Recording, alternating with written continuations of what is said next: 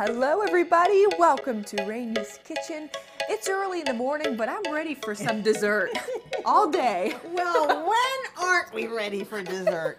This is a fun dessert, and strawberries are perfect. Strawberry pretzel tart, folks. Everybody loves this. All right, easy recipe.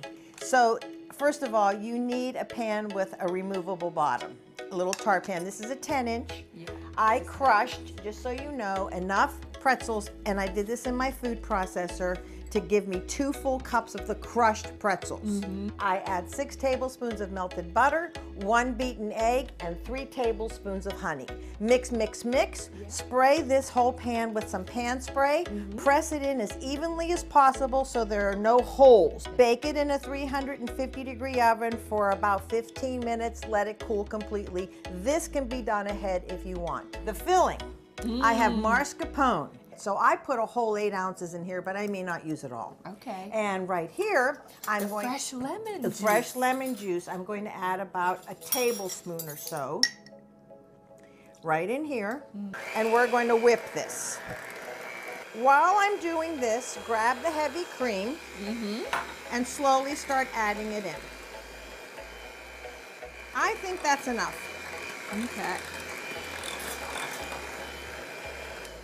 Okay, now at this point, I'm going to add in some lemon zest, and it's all fresh, about 2 teaspoons or so.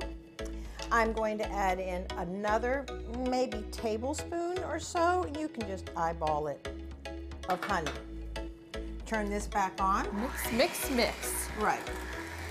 And you don't want to whip this too much. Just want to make sure it's all blended.